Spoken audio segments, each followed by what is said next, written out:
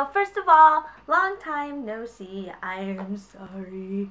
And please don't mind my ratchet hair today. But today I will be doing a review of the new Maybelline Dream Wonder powder. And if you don't know, this is the new formula that they came out with after having the formula of the Dream Matte Powder, which I love a lot. So getting into this review, I'm going to start off doing a little overview of what I think about the original Dream Matte Powder. So first of all, packaging wise, it's just plastic. Flips open like this, twist it to the side, you have a little puff and a mirror. I'm in the shade Sand for the original, and I have to say I freaking love this product. It lasts forever. It keeps keeps my skin super matte, and it's at an affordable price of about like $8, but they don't sell it anymore. They came out with this new product, the Maybelline Dream Wonder powder.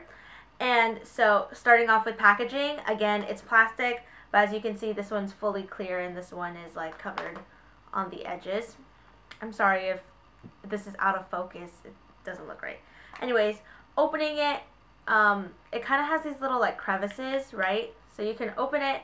Comes with a sponge that obviously I have used, because the first time I try a product, I like to use the applicator it comes with to see what it looks like. Then I use my brush to see which one I like better.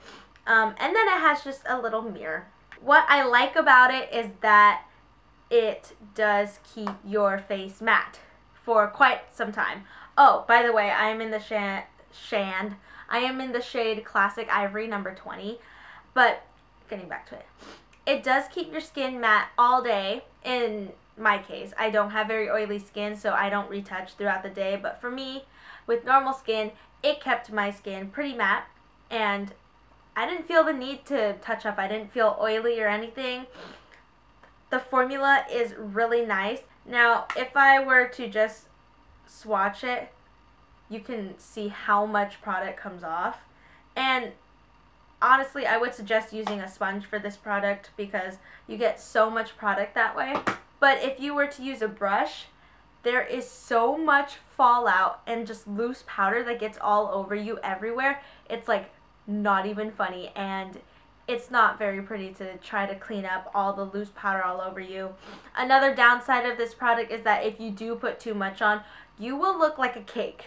And by a cake, I do mean a literal cake.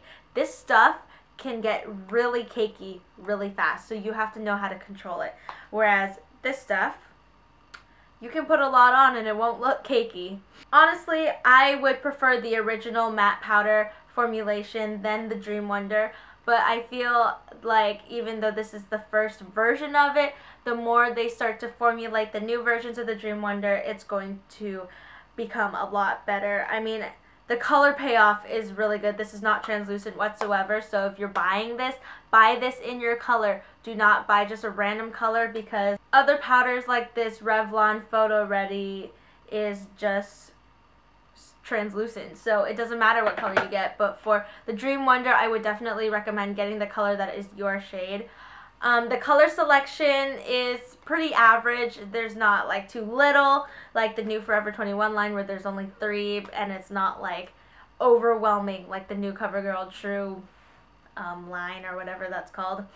This retails for about $8, $9 depending on what drugstore you buy it at. I would definitely recommend picking this out if you are wanting to try a new powder. Otherwise, I would just stick to your old ones.